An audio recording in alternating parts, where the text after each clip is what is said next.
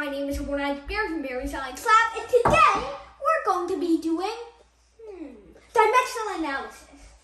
Alright, so what is dimensional analysis?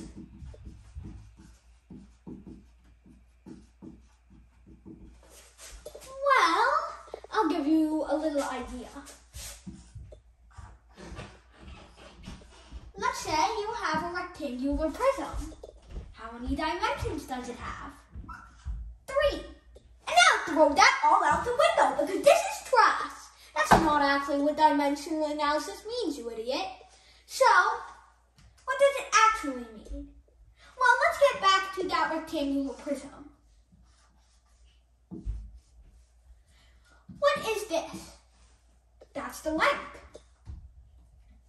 This is the height, and that is the width.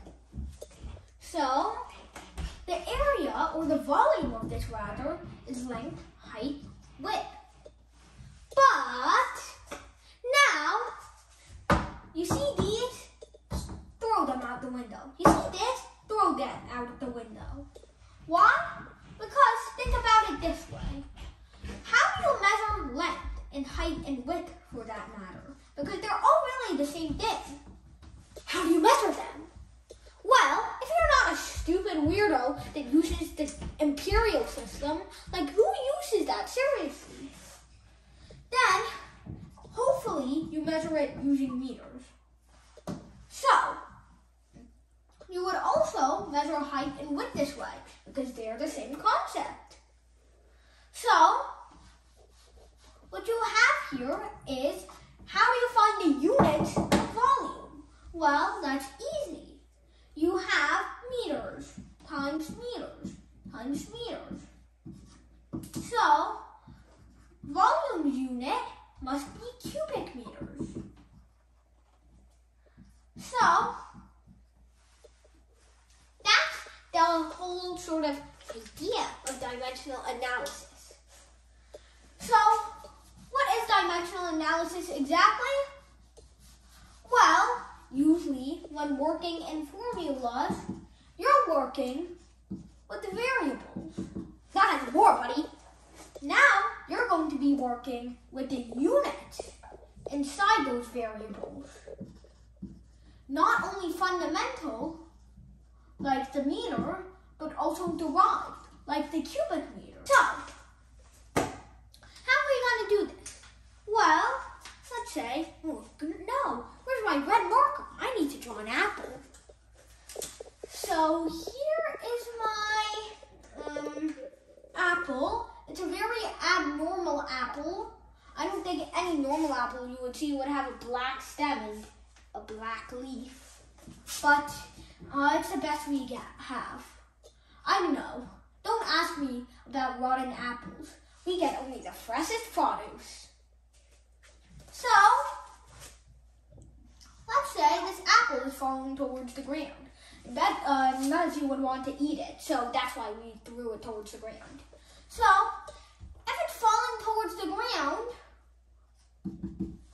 what is the time that it takes to hit the ground?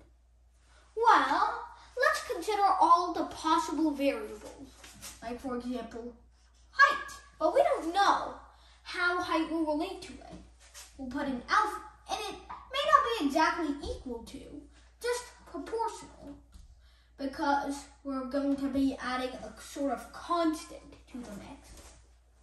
Then, let's say, mass may also affect it. So we're going to put mass to the beta, and then you also, so these may be the main factors, but also the gravitational acceleration on the planet you're on will also matter. So we're going to call that gamma. Is that an L? Yeah, I don't think that's gamma. That's better. So, anyway, what is alpha? What is beta? And what is sideways alpha? Well, we're going to find them all out. So first of all, remember, we're not going to be using variables. throw them out the window, buddy. So, instead, we have seconds on this side.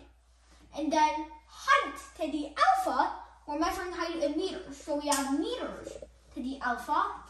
And then mass to the beta, so times kilos to the beta.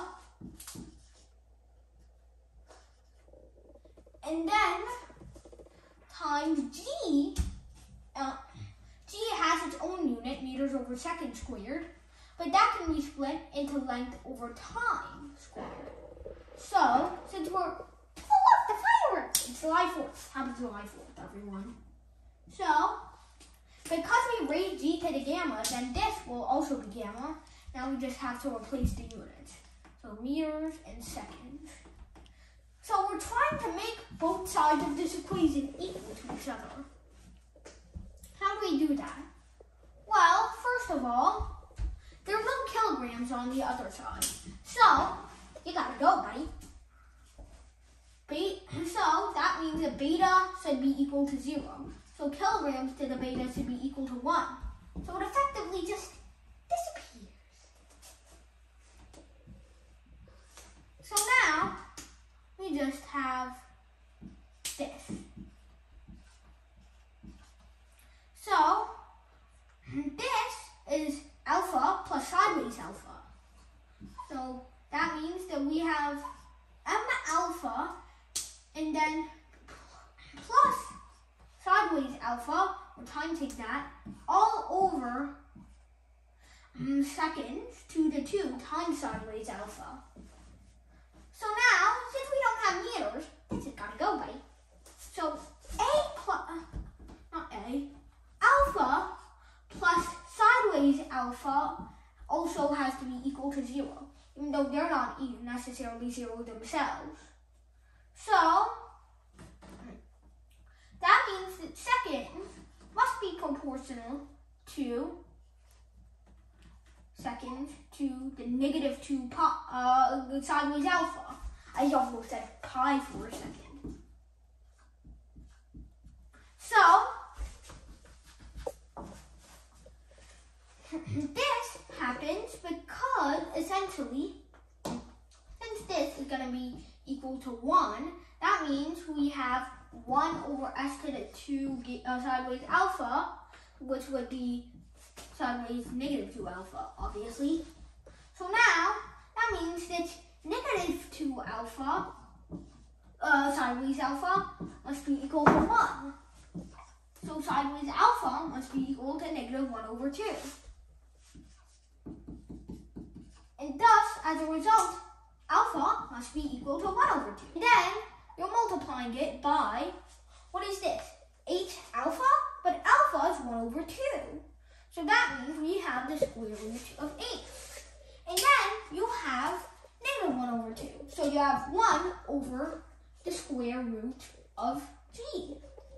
So that means you have t equals c times the square root of 8 over the square root of g. So t is c times square root of 8 over g. Man, that's simple.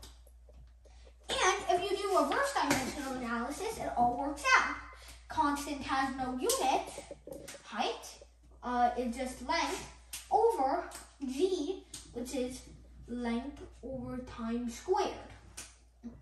So that simplifies to s equals root t squared. S is t. Time has seconds. Boom. Works out.